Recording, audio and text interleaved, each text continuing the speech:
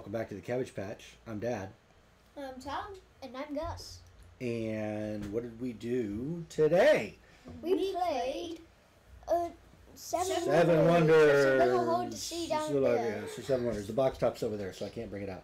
Seven Wonders is a card game for, is it 2 players? 2 to 7, I believe. A huge player count. We actually played this 3 to 7, not 2 to 7. We actually played this the other night at game night with our friends, and there were 7 of us. So the minimum player count is 3, and the maximum is 7. Which is perfect. Which is perfect because we love 3-player games because there's 3 of us. It is it's a city building game, so it's got some things in common with things like Machikoro, right? Because you're building the city, and the city generates you victory points. And it takes place over 3 ages. And I don't know if you can see these cards here. They've got Roman numerals 1, 2, and 3. Each player gets these. Where did the other player boards go? Gets these wonder boards. So, for instance, I have Giza, the pyramids of Giza. Gus has Olympia. And Tommy has upside down Rhodos. So each player has sort of a different set of potential objectives that they can fulfill throughout the game. You deal a hand of 7 cards from the age deck, and the size of the deck changes depending on how many players you have. So everybody gets 7 cards, and in a 3-player game, that means there are 21 cards in the deck. And you set these decks up ahead of time with the cards for that player count in them. And the 3rd age has some special rules for setting up that player deck because there are some special purple cards that need to get folded into it to make it all work. And the way the game works is you get that hand of 7 cards, and then you pick one card that you want to play, that you can afford to play.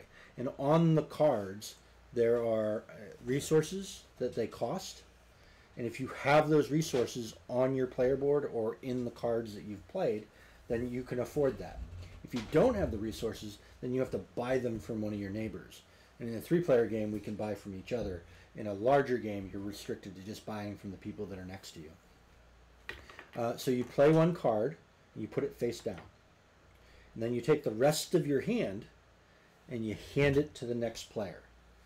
And one of the things that you need to pay attention to is on the bottom of the age cards is the direction that you passed your cards to, which we screwed up in this, but there were only 3 of us, so it didn't really have that big of an impact. So in the first age, we hand our cards this way. In the second age, it reverses and you hand your cards that way. In the 3rd age, it goes back the other way. So in the first age, you get your 7 cards, and as you might expect in the first age, those cards cost less to play when there's costs, right? Right. And you're trying to build your civilization, your city, your city-state, your wonder. Empire. And you're also allowed to, as you play cards, instead of playing a card with a cost on it, you can play a card face down. So this one costs 2 wood to build your wonder. And your wonder does more stuff for you as you go through the game, right? So my wonder just basically gives me lots of victory points as I build it. Gus's wonder gives him victory points, and he gets to spend less on certain cards. Tommy's wonder, if you can see over there, gets him extra military. Murder. Extra military, right? So you play until each player only has 2 cards left in their hand. So you're playing a card, you're spending the resources. The resources are constantly renewing, so you're not getting rid of the resources. You have them for every turn until you build up your first age. And when you only have 2 cards left in your hand, once we pass that that hand over to each other, and there's only 2 of them left, we pick one and we discard the other. Right? And that ends the age. And at the end of the age, you do what they call military conquest. Murder. And if you have military symbol cards, you compare them To the others. to the other guys. And if you have a higher number, you will most likely win. And if you have a higher number, you get more points that end up counting as victory points at the end of the game. So in the first age, you get 1 victory point for each battle that you win. In the second age, you get 3. And in the third age, you get 5. So military conquest comes into play as each sort of turn ends. And that's it. It's there are plenty of videos online to show you how to play it. And you can watch our playthrough to see how it unfolds. But at the end of the game, you add up all your victory points from all of your civilization. And whoever has the most victory points wins. So, for instance, I've got a lot of these blue cards that gave me extra victory points. So does Gus. So does Tommy. I have a castle. But that's not the end-all be-all, because there's victory points for the blue cards. There are sometimes victory points for the yellow cards. So I've got a card here that says for every brown card that I played, which are these resource cards over here, I get 1 victory point. I add up the victory points that I get from battle. And we add up the victory points that we have for money that we have in our bank. And that's it. It's a really cool game. It played really well at 7 people. We had a full 7-player game a couple days ago. And I don't think that took more than 45 minutes to play. I think it was pretty fast. Short, sweet, and fun. 3-player game took us about 20, maybe 25 minutes. It played really fast. It took about half the time it took to play the set. It took about half the time it took to play the set, which I guess makes sense because there's only 3 of us. So I really like this game. Things to remember to do. You got to remember to pay the resource costs here. And if you don't have those resources, then you can't play that card. So if you don't have them or you can't buy them from a neighbor, you can't play that card and you have to pick a different card to play. You can get money by, instead of playing a card, turning a card face down and discarding it, and then you get 3 coins. There are some other cards that give you money throughout the game. But it really makes you decide what you want to be, and sometimes it's not what you planned on being. So I didn't plan on being the military conquest guy, but I had the most armies in play. So I ended up winning 58 points to 47 points for Tommy, to 29 points for Gus. Cool game. I think those are the two rules. Make sure you're passing in the right direction, and make sure you're paying attention to the resource costs.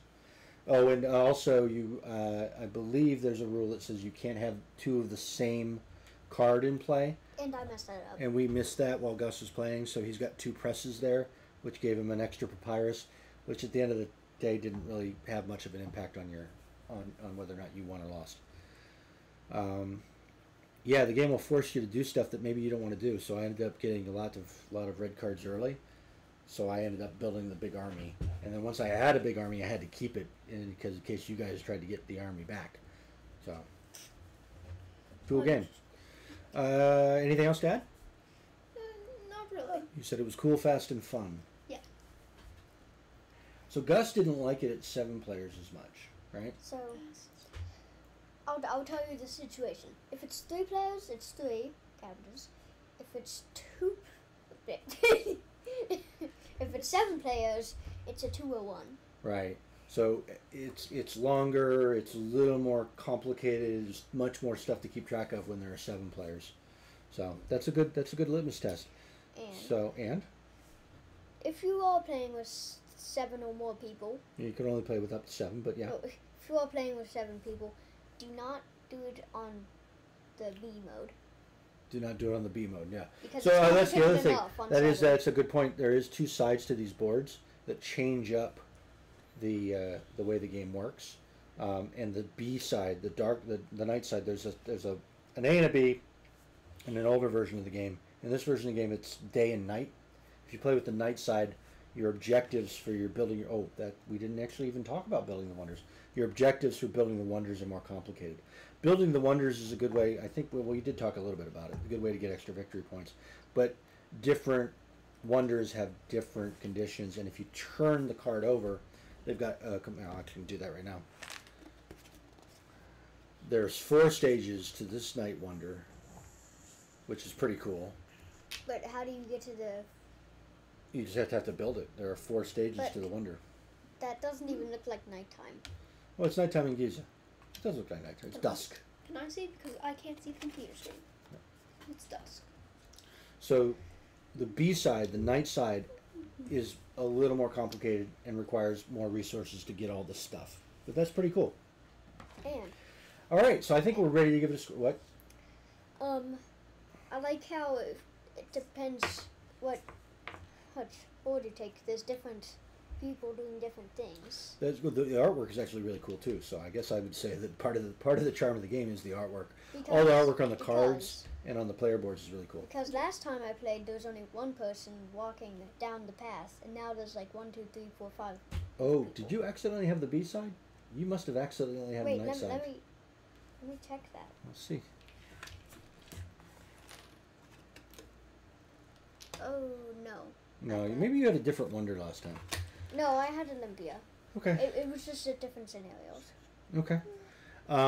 So that's cool. So I think this game's got a pretty decent amount of replay value. It's really easy to teach other people. We had it on our first game night with new players, and we picked it up pretty fast. So I think that's it. Anything else, Thomas? Anything to add? No. Ready to give it a score? Yeah. All right. So how many score? What are you going to give it? Cabbages. You're going to give it 3, no matter how many people. All right. How about you? 3, 2, or 1 if it's 7. So 3 for a 3-player game. 2 or 1. And we'll give it a 2 or 1. So we're probably going to average that out and give you. You're going to give it a 2. No. Well, we'll figure that out when we post the video. Do I like it a 3? I think I do. I think I like it a 3. I think I'm gonna give it a 3. 3. It's 9.